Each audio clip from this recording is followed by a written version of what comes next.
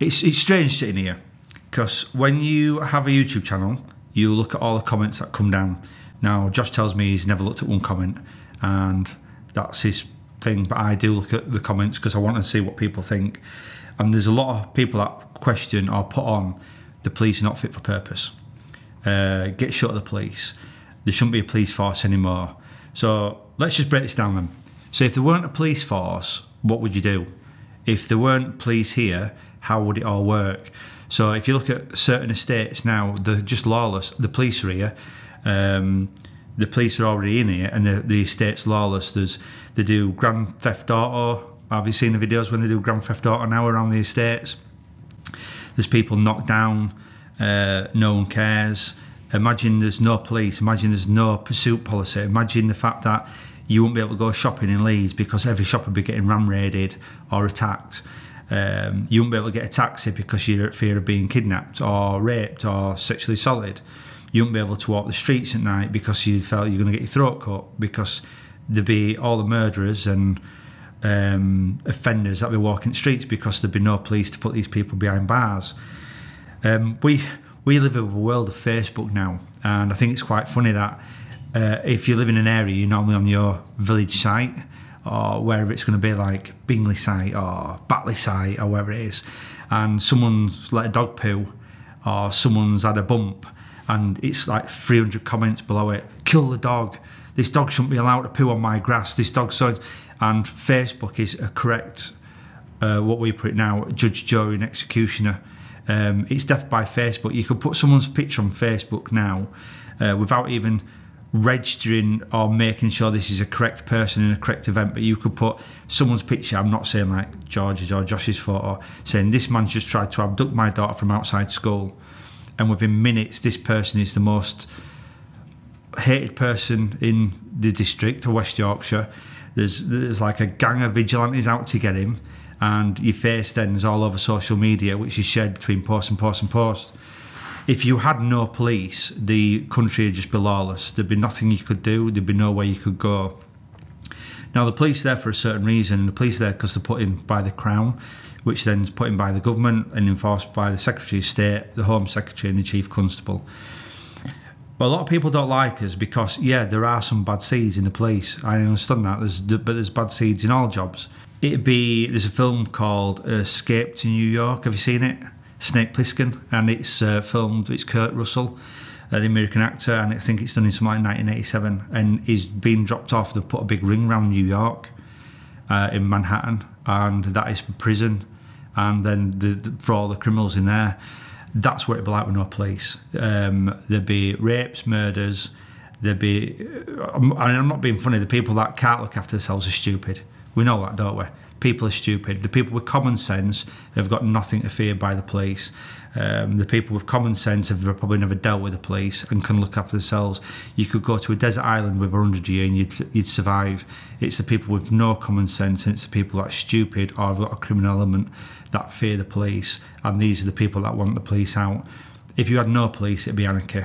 The world would go to rat shit. So stop writing shit like, get rid of the police, we're not fit for purpose. The police are fit for purpose, and it will continue to be fit for purpose. Get a grip of yourself.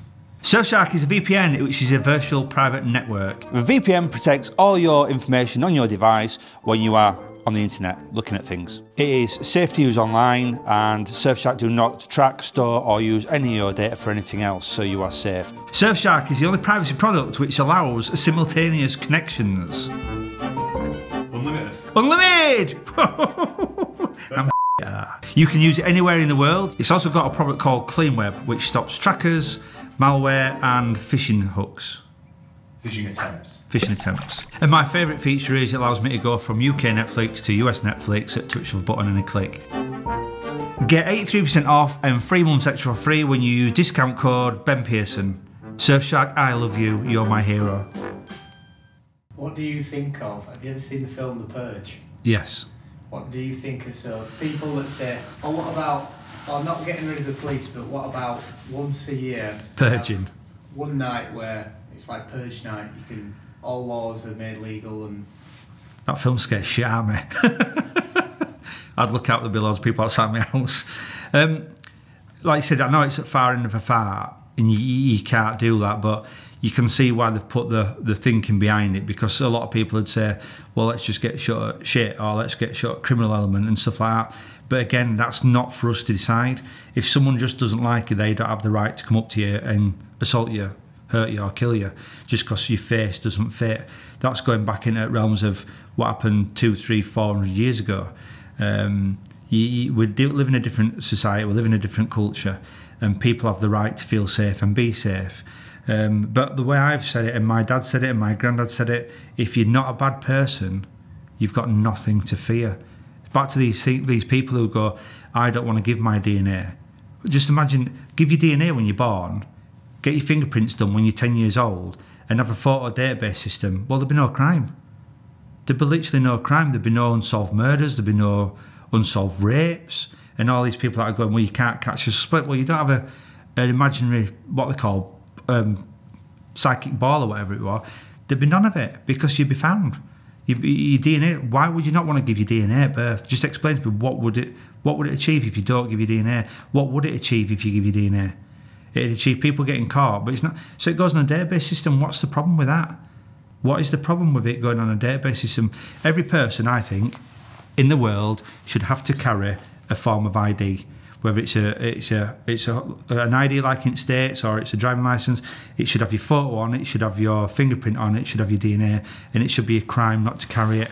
And everyone in the world should have this. And then people say, well, you shouldn't have that, it's Big Brother. Why should you not have it? What's it going to prove? Because all the good people in the world would have one. All the speculators and think the government's against you. Well, what are the government against you for? What are they going to do? If you've got nothing to hide, why would you have a problem? Yeah.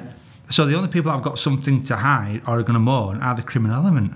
So there's no reason not to do it. And if you want to live in a safe society where the police are fit for purpose, we've got less murders, we've got less rapes, and we've got less assaults.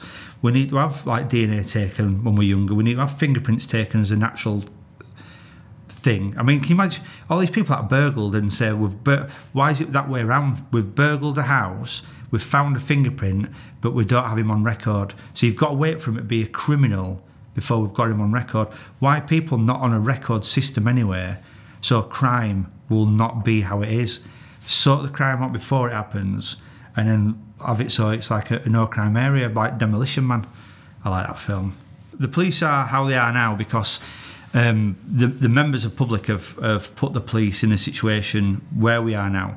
Because what happened in 2000, 2001, 2002 is that where you technically old school of policing, as in police dealt with crime, victims of crime, and a criminal act. But the government changed. I'm not going into the rabbit hole of the government or anything like that, but the government changed and they said you've got to treat everyone as a victim that rings up, regardless of who it is and what it is. So then people ringing up and saying, I want a taxi home. If I don't get a taxi home, it's my right. So we had to start giving people lifts home. I've got a cat stuck up a tree. We had to start going to deal with people as a victim of that way. And then everyone fell under the victim issue. And imagine the fact of they ring up and say, I want a taxi home. We're not going to give you a taxi home. Right, I'm going to hurt myself, or something happens. They will say, my son or my daughter made a phone call. And when I'm on about a child, I'm on about someone who's 21, have made a phone call to the police saying, you didn't pick them up and this has happened. So the police become responsible then for everything that happened around them. So we had to go down a, how can I put it, I think in the army they call it arts and minds, but you had to go around a softly approach and everything first. So we go down the road of, you want us to be soft, not overbearing, not pick people up because of how they are acting, and everyone's got a freedom to walk where they want and do what they want at that time. So you can't stop a lad down an alleyway at 3 in the morning wear a hoodie because it's against his human rights. But then on the other hand, you'll complain then because we haven't gone to your burglary, we haven't gone to the assault that you've been injured with because we've got no time to do it because we are dealing with the other things that are more important. You cannot have it both ways. The door doesn't swing both ways on this. You either have to decide if you want us to be down the middle and we only investigate crime, victims of crime, or the threats of crime, danger, or endanger life. If we do that, we will not be coming to people who have got issues getting a taxi home. We will not be doing with people that I think this person is vulnerable in the house, Mrs. Miggins at 90-year-old. We will not be doing, that's a social service aspect. But the police have gone so much down one route to eagerly please all members of the public and to be there, which we should be there, but we should only be like firefighters only deal with the fact when there's a fire or there's someone up a mountain or in the water. They don't deal with someone that can't get from A to B. That is not in their remit. Ambulance people can't deal with someone that wants to do something because it's not in their remit. But with the police, it's always in our remit to help. And we should get out of that. We should go down the lines of just being there to investigate crime, deal with people, threats to life, and who's been a victim. And that way, then, it will restore people's faith back in the police. And that's where I think it should be going. Are you glad that you're not in the police force anymore? Yeah, I'm 100% glad. I don't think I could do it now.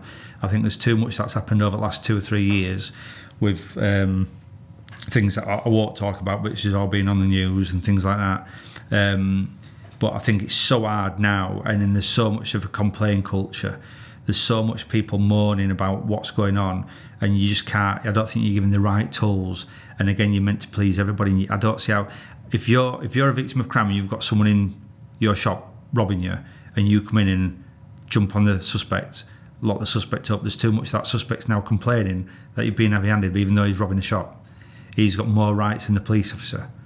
And then you go to court and you're ripped apart in court by either the CPS or the defence or the witnesses, and you are treated as though you are the criminal, rather than the other way around, like it were in 40s and 50s, and where you are the bobby and you are the police officer. All that lack of respect's completely gone. The name doesn't mean half the things it used to mean, but it needs to go back, and we're there because we're there to enforce the law. If you're not a criminal and you're not doing anything wrong, you shouldn't ever be afraid of a police officer. They're only there to help.